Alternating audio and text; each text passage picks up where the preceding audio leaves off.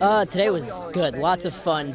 And, we knew coming in that we needed to go 18 for 18 to get on the podium, and the results showed it. We had 2 falls, a little less than 2 points off the podium. So we know where we are, where we need to be. And I think we're all just super motivated by this standing. Oh, absolutely. I feel like I've trained with these guys for years, so I really know them very well, and it feels like we're on a college team.